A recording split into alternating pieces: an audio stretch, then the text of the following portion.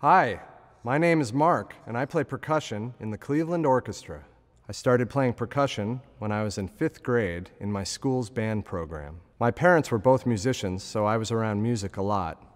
My father was a band director, and when I was 3 and 4 years old, I used to go watch the football games and was fascinated by the drummers in the marching band at his school.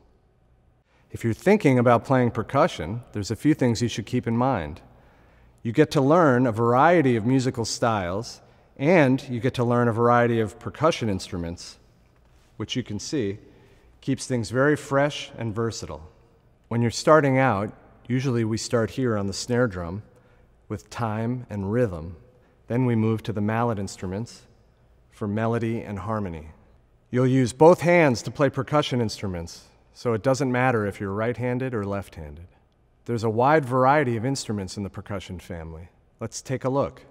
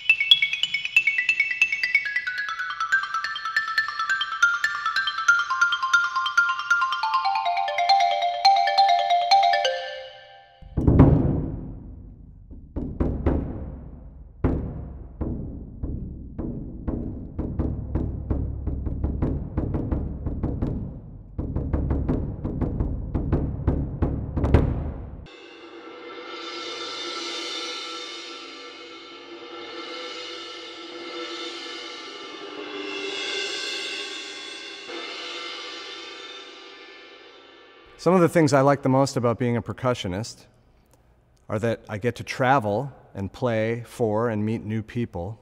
I also enjoy being a teacher of percussion, and I got to follow my lifelong dream of being a percussionist. This is a great time to learn how to play an instrument. Which one will you choose?